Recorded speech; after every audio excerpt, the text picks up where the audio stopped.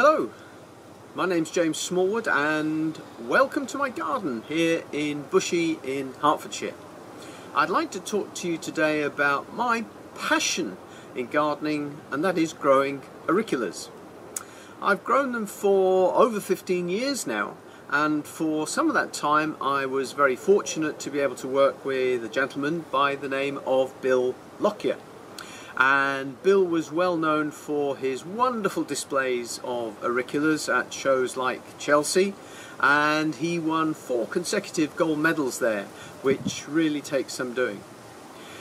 Very sadly, Bill passed away after a short illness in 2016, but his son Simon managed to carry on with the business, and my wife and I occasionally go down to the nursery to help Simon and his partner Louise, and of course we work at many of the shows like Chelsea, Hampton Court, Harrogate, Chatsworth and so on. But of course they've all been cancelled this year, as have my talks to gardening clubs and societies. So I hope you'll enjoy this short video today, where I'm going to share some tips with you on how to grow these beautiful flowers. Now, the Auricula is a member of the Primula genus, and it grows high up in the Alps, the Pyrenees and the Dolomites. That's its native habitat, and it is a fully hardy plant. I grow mine in pots, and during the winter time they actually freeze solid in those pots, but it doesn't do them any harm whatsoever. Now, people often say to me, James, well, why the Auricula? Why that particular plant as opposed to any other? Well, I guess we all love to see a mass display of blooms, whether that be spring bulbs, snowdrops, or carpet of daffodils, or perhaps it's a beautiful wisteria growing on the side of a house. Or maybe it's something really simple, like a field of buttercups spread out before you. And certainly a mass display of blooms like that is a sight to behold. But I'd just ask you, when was the last time you stopped and looked in real detail, close up, at a single flower, and admired its structure, its colour, its texture, and even of course its scent? And many Auriculas are quite scented. Now, the Auricula has a coating on some parts of the plant which is called farina, and other primulas have farina on them, but none to the same extent as the Auricula, where it plays a really important role in its appearance. And I liken it to at Christmas time, when you get the mince pies out and you give them a dusting with icing sugar. That's very similar to the same effect that you have with the farina on the primulas. And if you were to take your finger across the surface, you would of course get a coating of this farina. And it can occur on any part of the plant. It can be on the leaves, on the stem, on the calyx, on the back of the flower, and even on the flower itself. And when you get a really dense coating of the farina on the flower, it's known as paste, and the contrast between the white paste and the petals can often cause a really fantastic contrast, which gives the Auricula a lot of its beauty. Now, as I've mentioned, the native Auricula is an alpine plant, and you can see in this photograph that it has a beautiful deep yellow colour. But Auriculas today come in a whole variety of colours, and it wasn't until about the 1760s that we actually started to discover how this came about. And this was an Austrian botanist who was a keen alpinist, and he was climbing one day in the mountains near his home in Innsbruck, and he came across the Auricula growing there, and nearby he came across another primula, and this one is called Primula hirsuta. And you think, well, so what? There's nothing unusual about that. Well, in fact, the Primula auricula prefers to grow on alkaline soil, so limestone, things like that, whereas the Primula hirsute prefers to grow on acidic soil, so granite and shale. And geology had created this area, this landmass, where the two rocks were close together and the two types of Primula were growing close to each other. And what happened was that they kind of got to know each other and met up, and they fell in love and got married, had a family, and lived happily ever after. Well, of course, that's the story. In fact, what they did was to cross-pollinate, and they produced a range of Primula, which we call Primula pubescens. And these are the parents, or grandparents, if you like, of all modern-day Auriculas. And they come in a range of colours. So you might ask yourself, how did it come about that we have this fantastic range of Auriculas in such a wide range of different colours? Well, Primula hirsute has got a pigment called hirsutin in it, and this reacts to acid and alkaline a little bit like the old litmus paper at school. And that pigment is similar to a pigment which is contained in something you'll be familiar with called a red cabbage. And that pigment, called anthocyanin, reacts in the same way. So you will all be familiar with the fact that when you look at a red cabbage, it isn't actually red, it's purple, which of course is a cross between, or a combination of colours of red and blue. If of course you put it into vinegar, into acid, then you get that red colour, and equally if you put it into an alkaline solution, it will turn blue. And if you think about it, with the native yellow Primula auricula, and now the potential for this red and blue, we've got the perfect artist's palette, because we've got the three primary colours. So let's move on now to having a look at the classification for auriculas, and this is quite important if you want to grow them. And they fall basically into four categories. We have got borders, alpines, doubles and shows. And the shows themselves are subdivided into four further categories of selfs, edges, fancies and stripes. Now don't worry, you won't have to remember this, it's quite simple. Now I've put a dotted line on the diagram because the shows have got much more of that farina. And when I do my talks I mention a record by a chap called Richard Harris back in the 19 whatevers, and it was called MacArthur Park, and there was a line in that song which said someone left a cake out in the rain. Now if you think back to those mince pies beautifully coated in icing sugar, if you left one of those out in the rain it would spoil very quickly.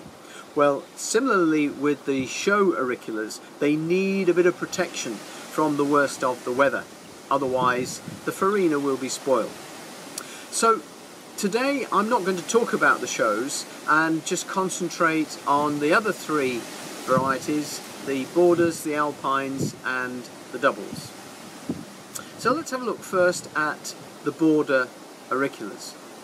These are, if you like, your common or garden auriculas that were very, very popular years ago, certainly in the Victorian times. And when I've worked at the shows, I've had people come up to me and say, oh, my grandmother used to grow these. They used to grow up the side of the path, and she used to rip them up because they were like weeds. And this is probably the easiest of the auriculas to grow. And you can plant them in borders or in troughs or in tubs, pretty much anywhere, and they are a good robust plant. The only thing, or the only two things that they need are a bit of protection from the worst of the heat in the summer and good drainage, as we shall see fairly shortly. So not long after Bill had passed away, Simon found a jar of seeds in the fridge, and these seeds had been collected by Bill, and Simon sent them off to a professional propagator and ended up with about 11,000 of these beautiful multicoloured border auriculas. And we'll show you a few now. They do come in a whole range of different colours. As you'll see, here's one called Border Bandit in a range of yellows and oranges. Eden Greenfinch, and you can just see a little bit of that farina around the centre of the flower. And this one, which is called Dale's Red, and was bred by an American called Dale Worthington back in 1954. And you can see there now this thicker paste in the centre, which gives a really, really amazing contrast with the beautiful red in the petals.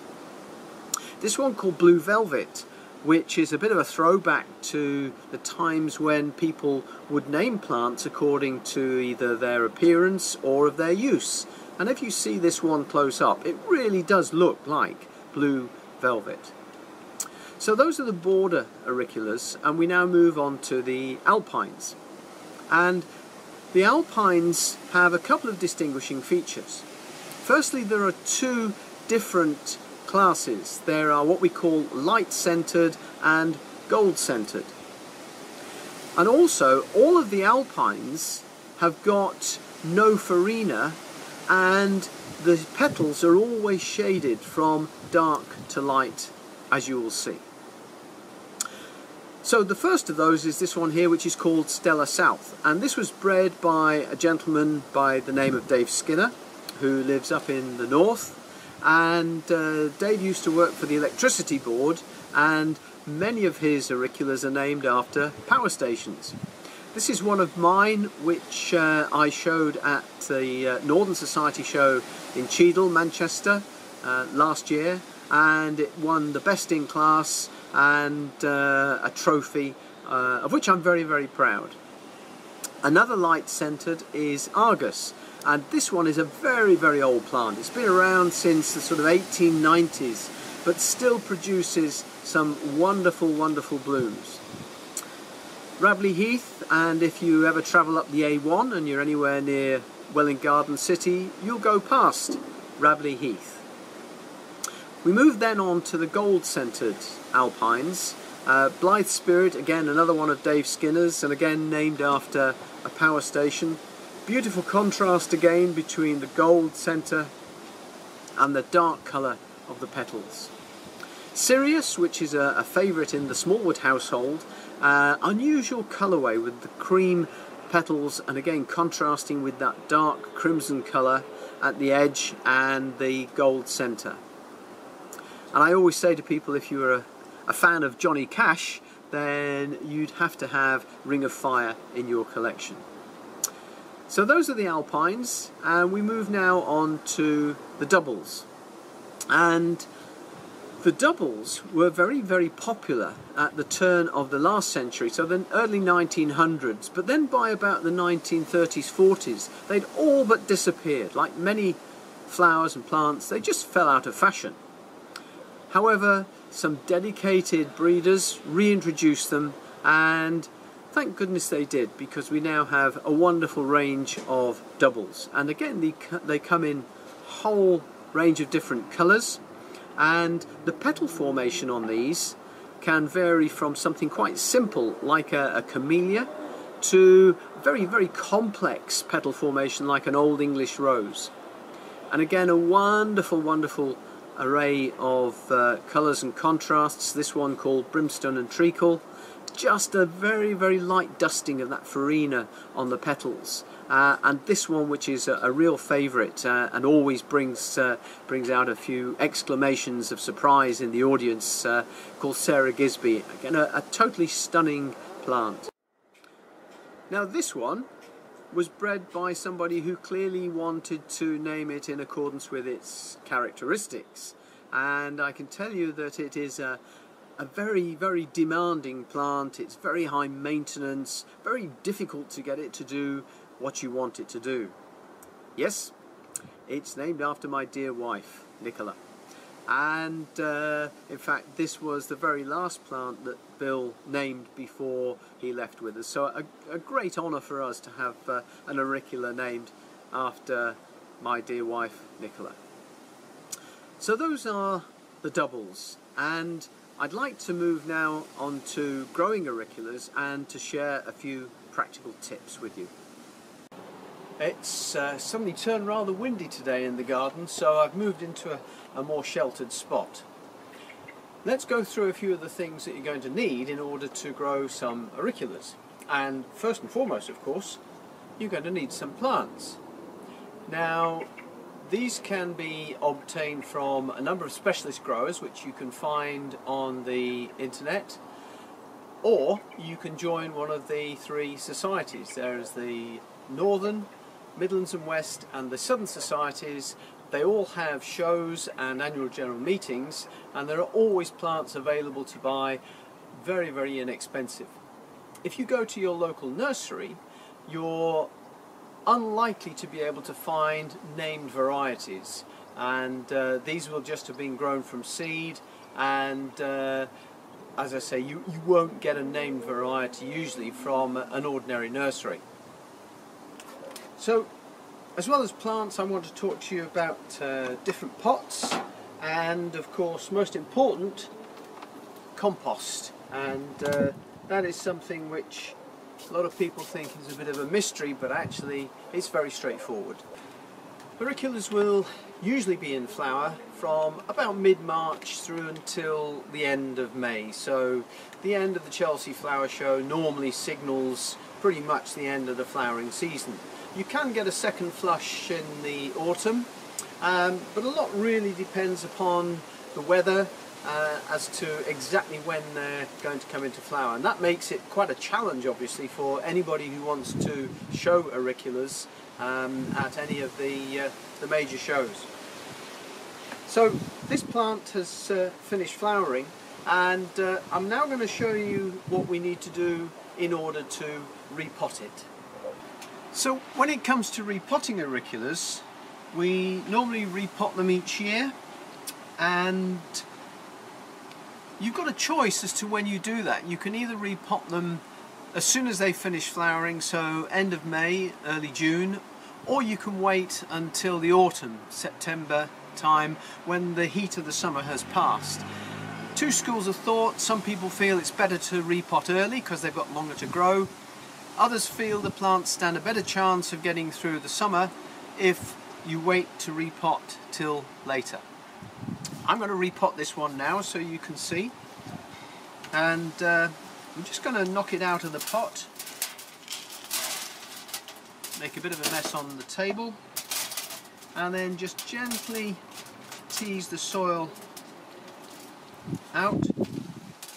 And what you'll find, we've got a good root system on this plant, look, and what you'll find is that we've got a number of what we call offsets, and all you need to do is to just very gently tease these away from the main plant, and those will then give you, providing they've got some root, and that one's got some root on it there, those will give you a new plant. If it leaves a wound, then it's best to dress that with a bit of flowers of sulphur, just to make sure that you don't get any infections in there. You'll notice that some of the leaves have gone a little bit brown and dead. That's quite normal on Auriculas, and it can happen throughout the year, most often in the autumn, and all you need to do is to just gently tear them down, take them off,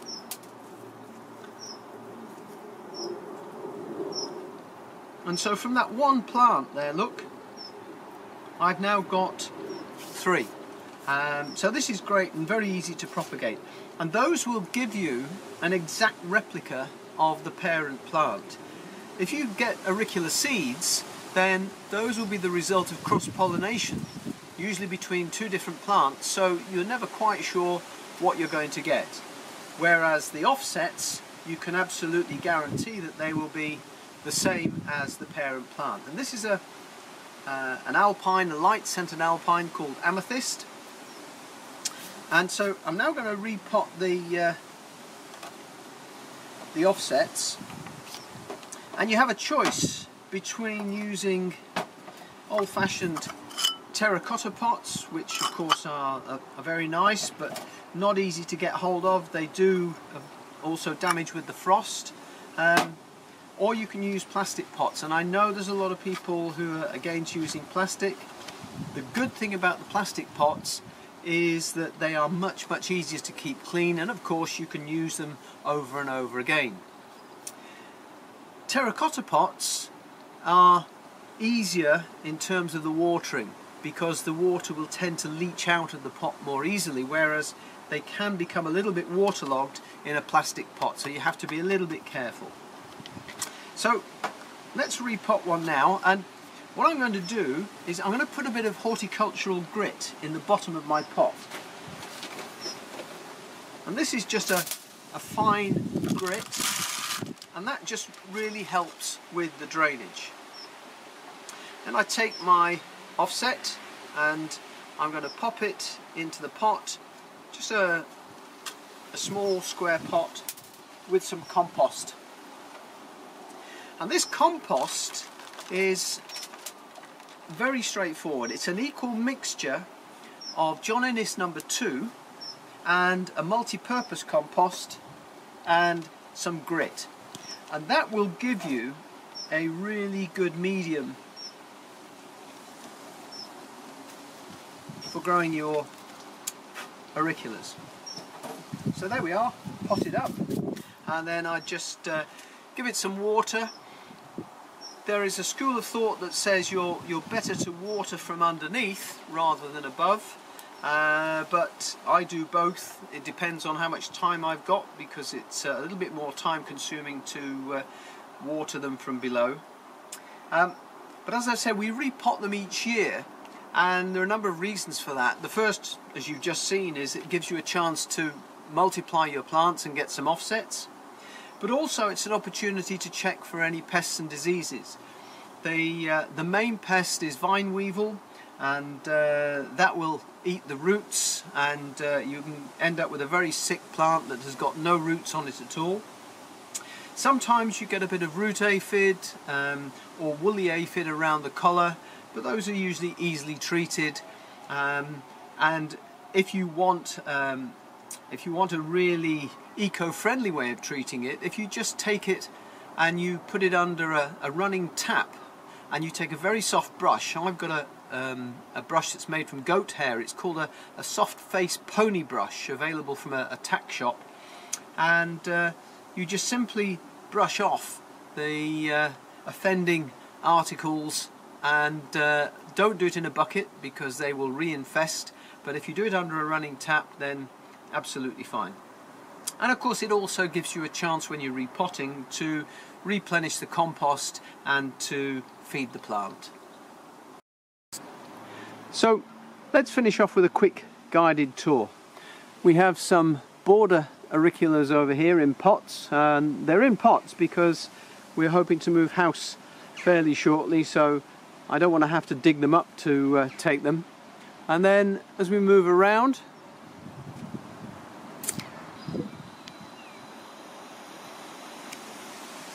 this is where I have most of my show Auriculas, and these are all at the moment in a state where they are waiting to be repotted. So there you have it, and I hope you've enjoyed this short video, and that it will encourage you to have a go at growing these beautiful plants. Auriculas really should come with a health warning, because I started off just with a handful of plants, half a dozen plants, and a keen interest, but I've probably now got over 500 plants, so it's become a little bit of an obsession. Thanks for watching.